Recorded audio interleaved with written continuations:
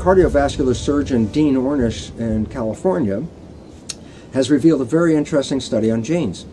He looked at a whole series of prostate cancer patients, and instead of giving them conventional medical treatment, he helped them by changing their lifestyle, giving them a better diet, giving them processes to meditate, turning their stress responses into more favorable responses, just giving them a way to handle life. What was very interesting is, after several months of just changing the lifestyle and behavior, he looked at the genetic readout of the patients and compared it to the genetic readout before he started the process.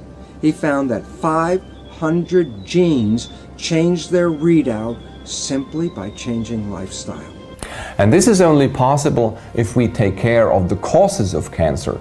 In other words, we have to detoxify the patient, we have to care for a better metabolization of the nutrients, we have to improve the liver function, we have to take care of allergies and infections, we have to take care of dental problems that might impair the patient's immune system, and we have to give a proper diet that provides all the nutrients and substances a human being needs in order to maintain its health.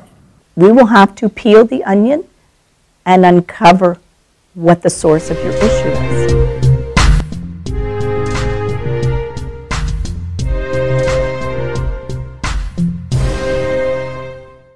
Our environment, our internal, our household environment is a major source of some big problems.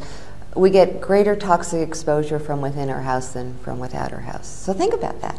We get more toxic exposure by what we're cleaning our house with, what we're putting on ourselves, what we're spraying, what we're freshening the air with, what we are exposed to through the world of the EMFs, all the wireless devices, all the electrical devices, which is creating a condition called dirty electricity, which is impacting our body.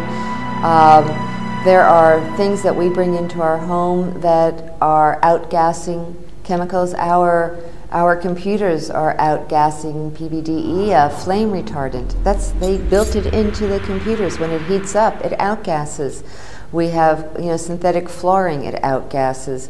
We have clothing that's impregnated with this flame retardant that we are outgassing or wearing and gets into our bodies. We're putting on lotions and makeup and chemicals on a daily basis, and then we have air pollution and heavy metals and household cleaners, a number of toxins. We're overloaded. We're surrounded. There's no escape.